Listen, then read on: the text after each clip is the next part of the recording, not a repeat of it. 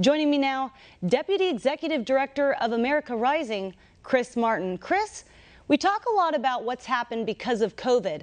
How big a thing do you think it is that parents are now involved in their kids' education because they're actually reading through this kind of curriculum? Well, it's critical that parents are aware of what their kids are being taught in school.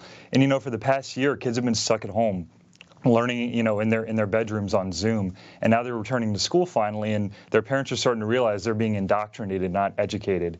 And, my mom's a retired school teacher of 30 years down in Florida, and I show her some of this stuff, and she's absolutely appalled. So it's not just parents, it's also teachers that don't want to be teaching this type of content to kids. They know it's wrong, too.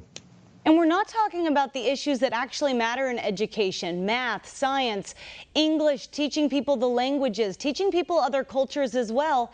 It's all about teaching these kids leftism, trying to indoctrinate them into be the new voting generation, and even going on to the military. Why aren't we talking about education? Because our standard is very low compared to the rest of the world.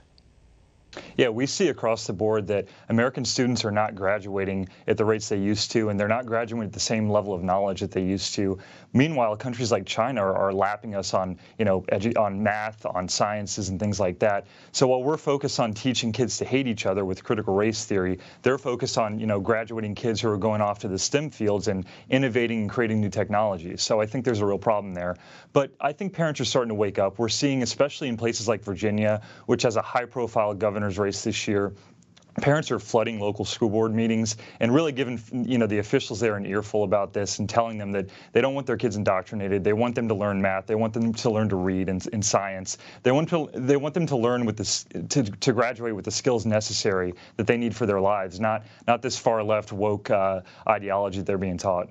Do you think the schools are even listening anymore? Because you have the teachers' unions that really are dictating the curriculum here. A lot of parents can't afford to take their children into private schools, and we've been fighting for school choice. President Trump had been pushing that issue, but Democrats just don't care. How do we get them to start caring? Well, we have to expose how much money they're taking from teachers' unions.